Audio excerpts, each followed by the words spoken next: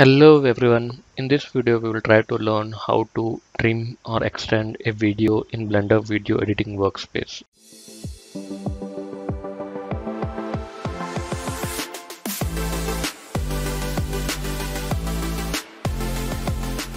So let's just import a sample video which will be working on it. So this is a sample video, okay? I'm just importing it here. I'll just adjust it properly and then make it to start from 0. This looks, I'll just kept it, okay? So this is the video. I'll just hover it.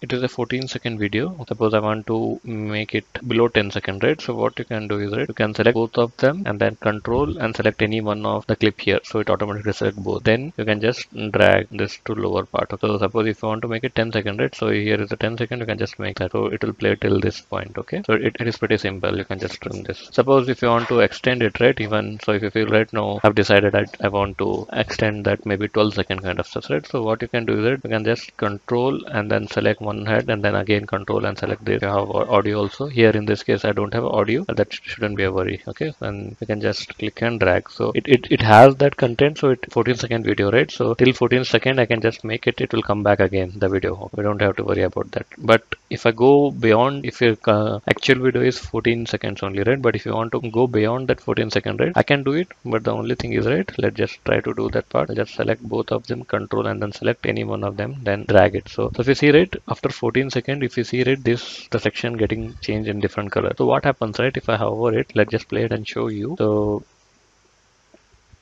after 14 seconds, right, the video will be getting increased, but the image will be staying there. So it will take end image and then it will stay. So kind of stuff. Let's just, I'll set it to end frames to set preview range to strips so that it plays entire video. So in this case, right, after 14 second, because our actual video is of only 14 second, but after 14 second, right, we have extended maybe till 20 second, right? So what will happen? It will just have that image placed, but the video will be going on. You can add your audio or you can speak out kind of stuff, but in this way you can extend the video. Thank you all, and that's what I wanted to conclude in the video. Bye bye.